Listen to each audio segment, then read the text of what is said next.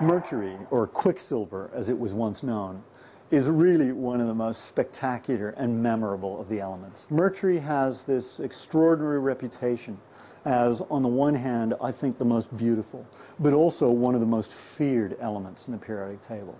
And I have here a jar which contains almost a liter of mercury. And I'm just going to pick it up here. And the thing is that what I cannot capture for you in this video is the extraordinary weight of this stuff. Is that this jar weighs about 12.5 kilos. It's impossibly heavy. And anyone picking this up, they either say, "Oh my God," or they laugh, or better still, they swear.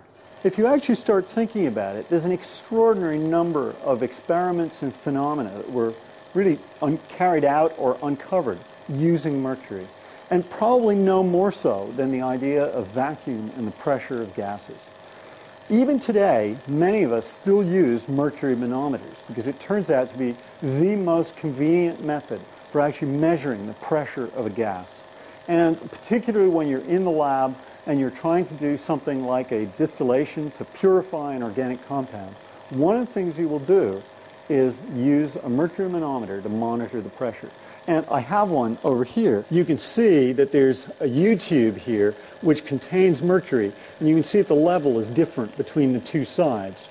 And if I change the pressure slightly, here I'm letting a little bit more air into the system, the pressure actually sort of increases. In other words, the vacuum drops.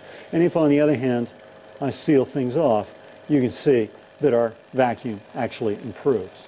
So manometers have been fundamental to chemical research really for 200 years or thereabouts. For someone who's actually doing a distillation, as you reduce the pressure, the boiling point decreases. This is why when mountain climbers go up Everest, what they find is that when they make their tea, the tea comes out at 60 degrees.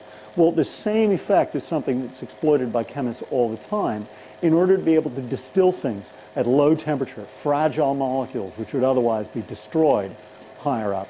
And mercury manometers are an integral part of that.